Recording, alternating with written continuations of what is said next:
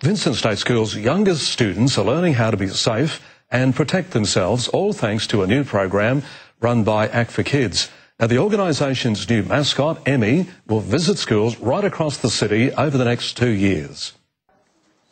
It was a class that started with a lot of fun as Emmy, Act for Kids' mascot, came to life.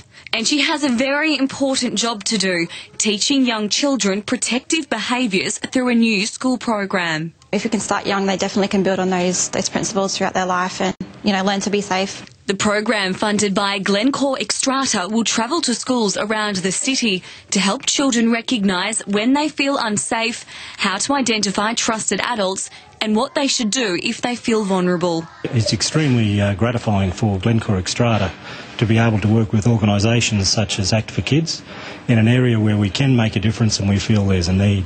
Children at Vincent State School were the first to meet Emmy today. I learned about safety. While others were a little more mesmerised by the new mascot's presence. She had pretty hair. Jessica Howe, 7 News. Fantastic program. And if there is something happening at your school, we'd love to hear from you. You can email all the details to us here at localnews@7.com.au. Laura reckons we should have a 7 mascot. I'm not wearing the costume. You could be Emmy. No. No changes for the Bryans. That's